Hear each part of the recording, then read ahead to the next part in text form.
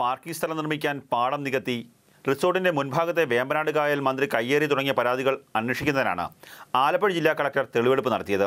മന്ത്രി ചെയർമാനായ Waterworld tourism private limited company അധികൃതർക്കൊപ്പം സമീപത്തെ സ്ഥലമുടമകളെയും തെളിവെടുപ്പിനെ വിളിച്ചു വരുത്തിയിരുന്നു.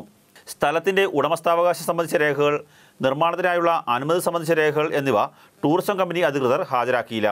രേഖകൾ ഹാജരാക്കാൻ ഒരാഴ്ചത്തെ സാവകാശം കമ്പനി അധികൃതർ ആവശ്യപ്പെട്ടു.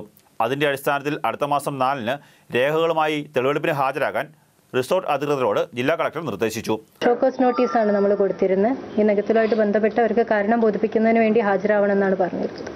ഇതുവരെയുള്ള രേഖകൾ പരിശോധിച്ചതിൽ നിന്ന് മന്ത്രി കുറ്റക്കാരനാണോ അല്ലയോ എന്ന് പറയാനാകില്ലെന്ന് ജില്ലാ കളക്ടർ TV അനുപമ പറഞ്ഞു. മാർത്താണ്ഡം കായലുമായി ബന്ധപ്പെട്ട തെളിവുകൾ കളക്ടർ ഇന്ന് പരിശോധിച്ചില്ല. ലേക്ക് പാലസിന് മുന്നിലെ വേമ്പനാട് കായലിൽ സുരക്ഷാ വേലി കെട്ടിത്തിരിക്കാൻ വാട്ടർവേൾഡ് പ്രൈവറ്റ് ലിമിറ്റഡ് കമ്പനിക്ക് അനുമതി ഉണ്ടായിരുന്നുവെന്നും ഇവിടെ സഞ്ചാര സ്വാതന്ത്ര്യം ഹനിച്ചിട്ടില്ലെന്നും ജില്ലാ കളക്ടർ വ്യക്തമാക്കി. മന്ത്രിയുടെ കയ്യേറ്റങ്ങളെക്കുറിച്ചുള്ള അന്വേഷണ റിപ്പോർട്ട് സമർപ്പിക്കാൻ കാലതാമസം ഉണ്ടാകുമെന്നും TV അനുപമ പറഞ്ഞു. അതേസമയം മന്ത്രി തോമസ് ചാണ്ടി രാജിവെക്കണമെന്നാവശ്യപ്പെട്ട് BJP പ്രവർത്തകർ ആലപ്പുഴ ജില്ലാ കളക്ടറിലേക്ക് നടത്തിയ മാർച്ചിൽ നേരിയ തോതിൽ ഉന്തും തള്ളുമുണ്ടായി. മാതൃഭൂമി ന്യൂസ്, ആലപ്പുഴ.